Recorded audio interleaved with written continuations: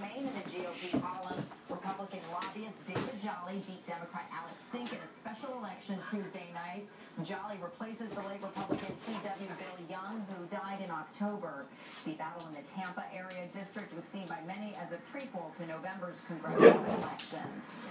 Firefighters are still on the scene this morning of a massive fire in San Francisco. It destroyed an apartment building under construction. More than 150 firefighters battled the flames. Large sections of that 6-story building collapsed. The fire engulfed the building, and one firefighter suffered minor burns, but no one else was injured. And still no word on how it started. We probably heard of snakes on a plane, but how about snakes in a cab?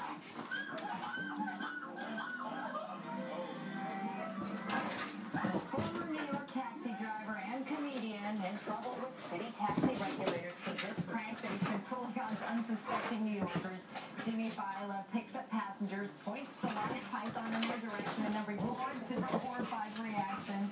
Fila says he hasn't worked as a cabbie in years, and after this prank, he may lose his license. In fact, and in case you're wondering, he has not charged the passengers. All for a breakfast treat. You do that to New Yorkers, you may lose more than your license, okay? I mean, that is crazy. Yeah.